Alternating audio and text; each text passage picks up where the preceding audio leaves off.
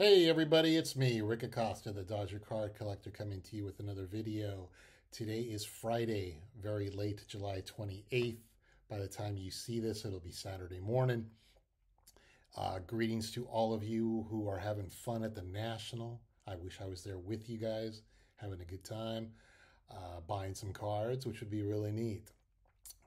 Uh, I have been to the National before. I went in 1991 in Anaheim, and I also went in 1996 in Anaheim, and I met Sandy Koufax that day and got an autograph. What I didn't realize, and I never knew this until I started watching YouTube. When I started watching YouTube, it's going on what, 2.5 years.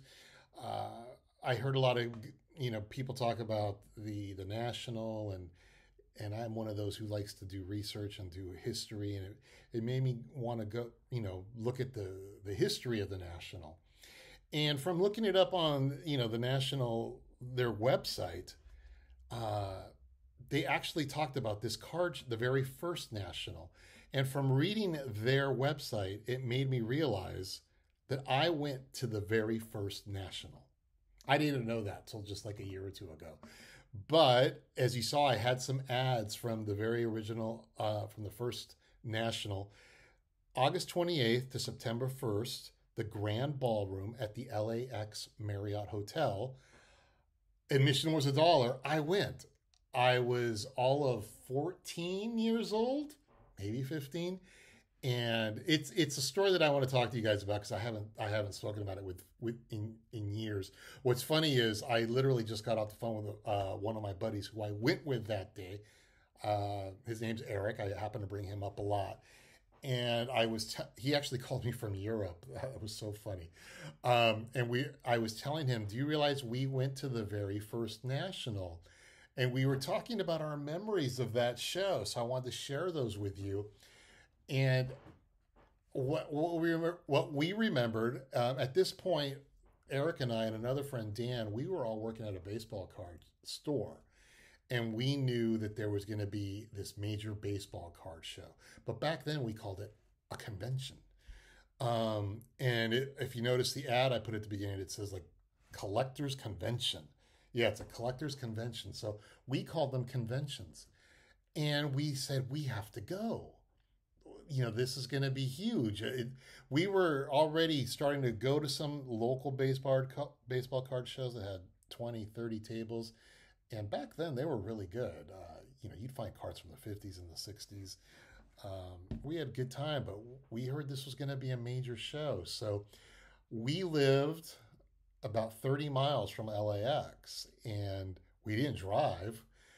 There was no subway system back then, nothing like that. So we go, we're going to our only solution was to take the bus. Taking the bus in LA, I can't imagine doing it back then, but we actually used to do it. I wouldn't do it now. And I remember I was in charge of calling RTD, the Rapid Transit District, and trying to figure out how to get from my little hometown of Temple City, California, to LAX to go to a baseball card convention.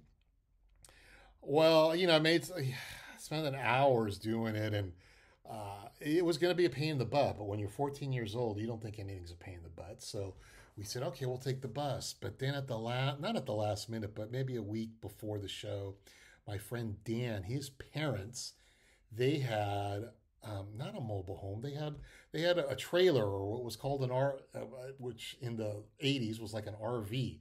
They had a trailer where what their plan was they were going to park in the park. They were going to drive us to the card show, the convention. They were going to park the car, and in the car, they had a kitchen, and they had um, furniture, and they had a television set. They were just going to spend the day in there while we were at the card show, and we thought, great, let's go. Looking back on it, I think it's funny. But back then, there was four of us, and then Dan's parents, his mom and dad. So there were six of us in this car going to the card convention. And I had saved a shitload of money. And you're like, what's a shitload of money, Rick? I remember I took $30. I took $30 to the card convention. And the neat thing was, I had honestly, I had saved up $10. Mind you, I wasn't working, or I was working at a baseball card store. So I had my baseball card salary, and my mother sometimes gave me money for lunch. So that was my income at that point. So it was very funny just because I had $10. My mother, out of the goodness out of her heart, gave me $10. And then at the last minute, my brother goes, "Here, man, go have fun." And he gave me $10. So I went with $30 to the very first national. Admission was $1. And I was ready. I go, wow, $30. Now, unlike today, when you guys go to card shows, you saw all these videos before the national. Take a backpack, wear deodorant, uh, a good pair of shoes, have snacks, have water bottles. We had nothing like that back then. It was just, we're going to show up. And I remember um, at the last minute, I decided to bring a bank bag. And by a bank bag, I mean it was a bag that you normally put coins in. Like the Brinks truck driver would have them, and he'd put like 50 rolls of quarters in there. That's what I took to the national uh, to buy cards, and I was ready. We were there all of 30 seconds when I walked in, and it was just, mind you, again, we're talking 1980. We're talking 14, 15-year-old guys. And we walked in, it was a big hotel room full of cards, full of tables.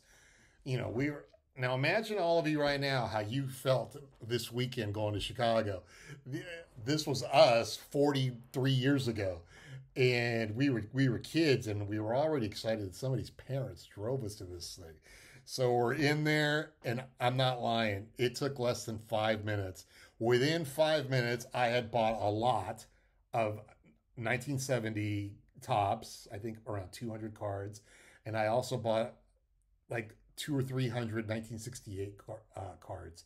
That was within 5 minutes. And all of a sudden, within 5 minutes, my friend's like, "What are you doing?" And I'm like this. Here, I'm holding up cards, and I'm like, what am I supposed to do? I was just so overwhelmed, so excited that all of a sudden I had bought several hundred cards. Finally calmed down, put them in my bank bag, and walked around the rest of the day. And it was a fun day, and I don't remember much about what I saw, with the exception of the cards that I told you about. I do remember buying a 1952 Topps Bobby Shantz for $1. And the reason I bought it was because I knew he was the MVP based off the 1952 MVP, because of the 1975 Topps MVP subsets. So I remember buying that. I remember buying those lots. I came home with like 800 or 1,000 cards, something like that. Time of my life, and we were there all day, and the four of us, all came home with a lot of cards, and it was a lot of fun. So that was my excursion at the very first national. And like I said, I had not been to one in a very long time. I have to settle for the shows we have out here, but I can imagine if I went to a Burbank show, or a Burbank show, which is coming up in about a month. But if I did go to a national, I don't think I'd go as crazy, but I'm sure I'd be pretty damn excited. So, anyway, what are we going to do today? I'm going to show you some cards. I promised you guys about 3 weeks ago, and this didn't happen. I was going to show you 100. It turns out it's going to be 111 years of card pickups. So that's what we're doing today. 111 years worth of card pickups from various locations, such as the Batter's Box store out of Tumble, Texas. Some winnings from Greg Morris, some winnings from auction houses, and I made a run to the Burbank card store. And the Burbank card store now has, if you're local and you happen to head out there, guys, they now have what they call vintage oddball cards. So they're in boxes. Definitely check it out. When I looked at them, they were cards from the 60s and the 70s, with a lot of cards like Kellogg's, Post cereal, some Topps inserts. And you're going to see some of the cards that I bought They're all from that vintage oddball cards section. So check that out next time you're at the Burbank card store.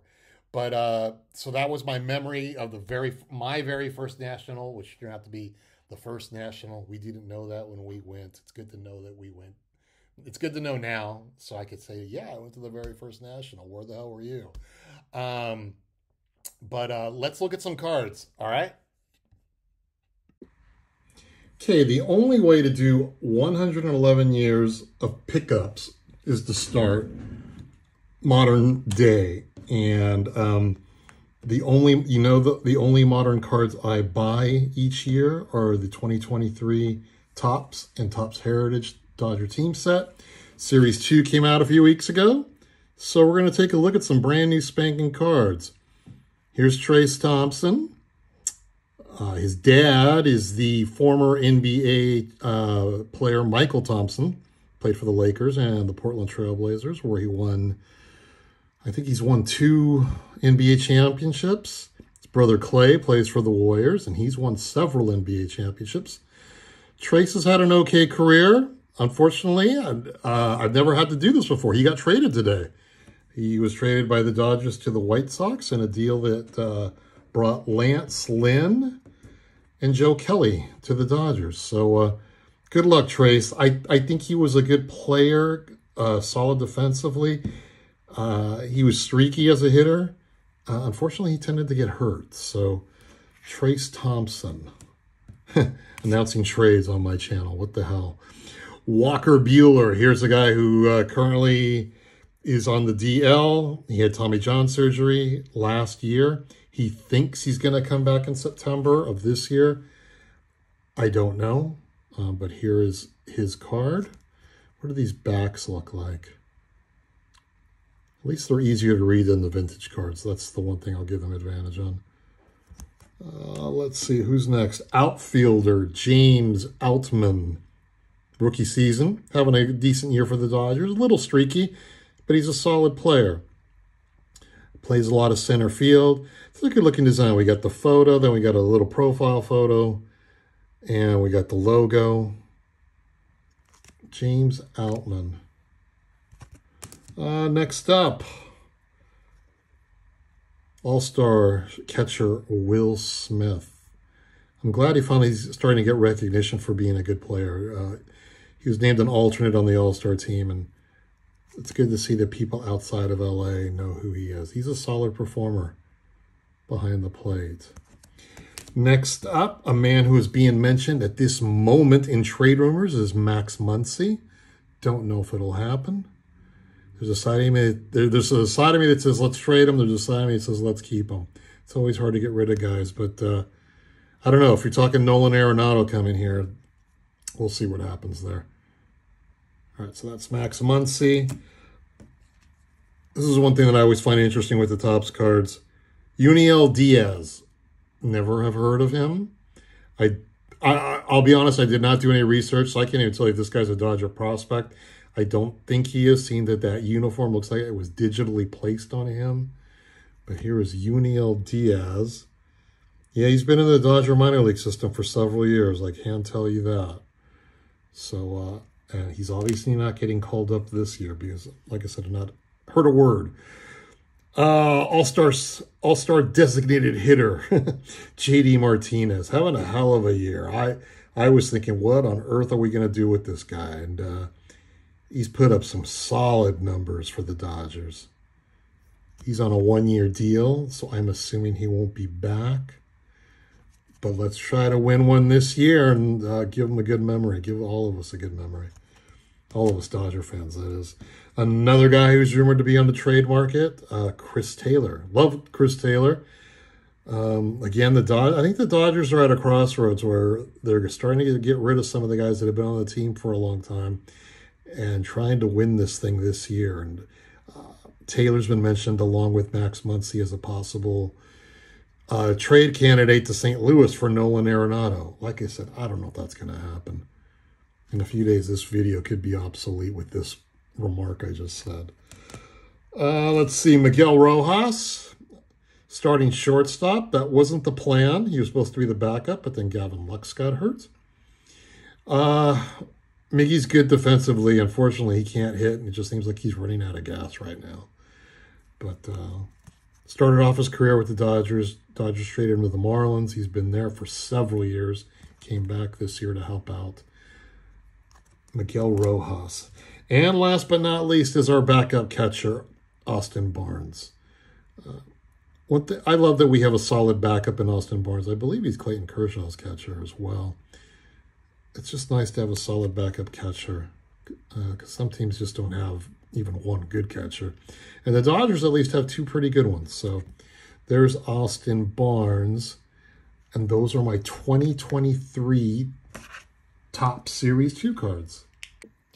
As I made mention earlier, Burbank Sports Cards now has these new vintage card boxes that are called vintage oddball cards. So I know some of you don't like that term out there in YouTube land, but Rob over at Burbank Sports Cards likes it, and he has a very nice selection of oddball cards, basically from the 60s and the 70s. And when we're referring to oddball, we're talking, you know, Kellogg's, Post, those type of cards, maybe some Topps cards. And I picked up several cards just because they were Dodgers. They were only $1, and a lot of these cards that I'm showing you are the first cards I have from these sets. So, you know, as I mentioned to you earlier, my collection is diversified. I like to have a lot of different cards from a lot of different sets. So in this case, let's start off with from the 1968 Topps game. That's Claude Osteen.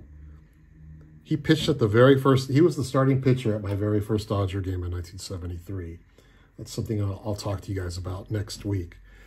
Next, 1965 Topps embossed Tommy Davis. I'll be honest, I did not like these cards whenever I see someone post them on YouTube, but I saw the price, and I actually can see Tommy Davis's face in here.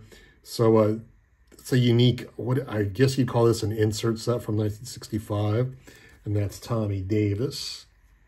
From the 1963 Post set, here's Ron Fairly.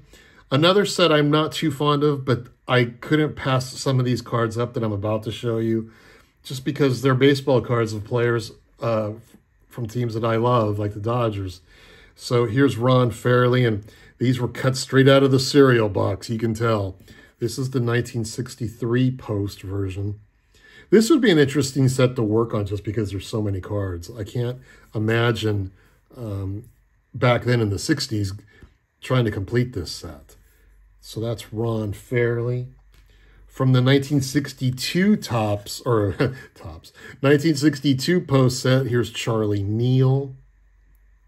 And just so you know, there's nothing in the back. And these were cut out of cereal boxes. And features his stats from the previous season and his lifetime stats as well. That's Charlie Neal. Also 1962 Post, Willie Davis. He played a good, he played 13. Willie Davis played about 13 years with the Dodgers. Won a couple of World Series early in his career. And the last guy from the 1962 Post set is Duke Snider. And you can never have enough Duke Snider cards. And like I said, all these postcards were so cheap I couldn't pass them up. So this is 1962 Post. This is a regional set. This is the 1962 Bell brand, something that was released in Southern California. They had 3 sets from 1958, 1960, 61, and 62. And in this case, here's a 1962 Maury Wills. Now, I'm going to bring this out now. I'm going to go a little out of order. And the next card here is a 1961 Bell brand Wally Moon. By looking at them, it's very hard to determine what's a 1962 card and a 1961 card. The only way I can figure it out is if you read the back of the Wills card, You know, start your collection of 1962 LA Dodgers players. And then on this one, start your collection of 1961 LA Dodger players. These are from Bell Brand Packages, a potato chip company. So 1962 Maury Wills on the right, and a 1961 Bell Brand Wally Moon on the left. Those are my Bell Brand cards. Now we're going to go back to Post for one last roundup. Here's the 1961 John Roseboro. 1961 Post John Roseboro. All these cards that I've shown you from the Post era, from Post, I think they cost me like $1, maybe $1.50. And then I splurged and spent a whopping $8 on a 1961 Post Hank Aaron. And I'm like, wow, I can't pass up a Hank Aaron card. So here is Hank Aaron. Like I said, I just love Hank Aaron, so I had to get this card, and for $8, this is a good card to have. So those are my postcards. Those are the very first postcards I've ever had in my sets. I said I'm only going to buy these, famous last words. I definitely don't want to start a set just because it's too much. I've been working on my 1961 Topps High Number set, and I was buying All-Stars, the All-Star subset, which I'm going to show you some more shortly. But I've been toying with the idea. It looks like it's starting to happen. I'm thinking of just working only on the 1961 Topps High Number set. And I mentioned that to you in a previous video. So got lucky on with Greg Morris a few weeks ago. And some of these cards have arrived. The first couple I believe I'm going to show you. The first one I'm going to show you here is Andy Carey. This is actually a semi-high number. This is card number 518. And that's Andy Carey. And I want to say Andy Carey. Yeah, this is the Andy Carey that played on the Yankees. I have his 1953 card on the Yankees. Third baseman back then. Still a third baseman here with the Kansas City Athletics. That's Andy Carey. Now, starting with the high numbers, here's Chuck Hiller, second baseman, San Francisco Giants. And from reading up on the 61s, I'm learning it's very hard to find these cards centered. So there are a lot of these, if not all of them, are off-centered. And they're still in really good condition. They weren't printed centered. Marty Kutuniak, or Kutnia, from the Washington Senators, pitcher. Nice uniforms. Marty. And next, San Francisco Giants pitcher Sam Jones. That's Sam Jones. One more, yeah, one more, and I'm gonna botch this name. So, Don Ferrarsi, pitcher for the Philadelphia Phillies. Card number 558. So I guess I'm working on a 1961 Topps High Number set. We'll see if I pick up some more. But let's move on here. All right, some more vintage pickups. Some of these I picked up, bought from the Batter's Box. Some of these I believe I've won from Greg Morris. I'm continuing, as I just mentioned a moment ago. Hi, Sadie. My cat just walked in.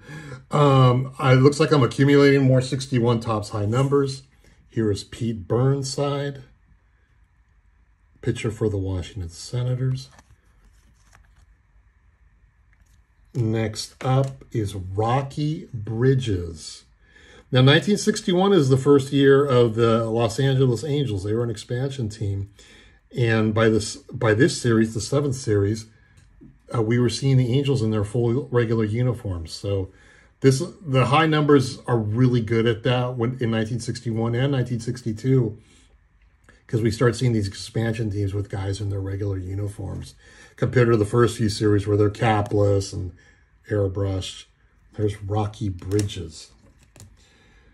Here is catcher Camilo Carrion of the Chicago White Sox. And, you know, when you look at these cards, the 61 high numbers are kind of famous. But when you're not looking at a Mickey Mantle card or a Hank Aaron card, these vintage cards are still nice to look at, just because they're just nice. There's some good players in here. Art Ditmar of the New York Yankees. These aren't quite high numbers. These are semi-high numbers. He's card number 510. I think the high numbers start at 523. Jim Brosnan, pitcher of the Cincinnati Reds. The Reds had their vests back then, where you could see their full red sleeves. They had the white cap with the red bill. Jim Brosnan. Okay, now we're into a couple of high numbers here. Casey Stevens, first base for the Washington Senators. I think I won these high numbers I won from Greg Morris over the past few weeks. Here is Charlie James, another high number, my last high number. Outfielder for the Cardinals.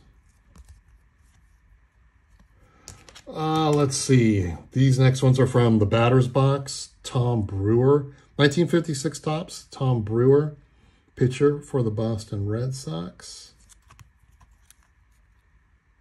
Card number 34. 56 is a nice set. Don't get me to keep talking about it or else I'll end up starting a set. Mayo Smith, manager of the Phillies. I also remember him as the manager. God, could it be the Kansas City Royals in the late 60s, like the original Kansas City Royals? I'm not sure. Mayo Smith. I know somebody's going to tell me in the comments who he managed. Let's see. Bob Speak of the Chicago Cubs. Bob Speak. Al Silvera, outfielder for the Cincinnati Redlegs. I always liked that, the Cincinnati Redlegs, not known as the Reds. And look at the color of their caps. The 1961 cap was white with a red bill. This one's dark blue. The Reds kind of look like the Indians, and that C also looks like the Indians. Even the Cubs kind of had that type of a C at that point. Here's a good action card. Leroy Powell, outfielder for the Chicago White Sox. Looks like he might be taking a run there at Bobby Richardson. Not sure. And let's see, Johnny Groff, Kansas City A's, before they were green and yellow, before Charlie Finley bought them. And here's a case of me making a mistake, but luckily I didn't have the card. A 1951 Redback of Billy Goodman. I did not read the description on eBay, thinking I was buying blue backs. And I accidentally bought a Redback. When I got the card, I turned it over and I go, this is a Redback. I bought a blue back. Went back on eBay, jumped on, and noticed right away it said Redback. So the purpose in showing you and all these cards that I'm showing you from the 60s and the 50s is one of the things I enjoy about my collection is trying to, you hear the word diversification, diversify my collection. And I like to have a good, well-rounded collection. I do collect sets. I do collect Hall of Famers. I do collect Dodger team cards. But I also like to have good representation of cards from years that I will probably never own sets.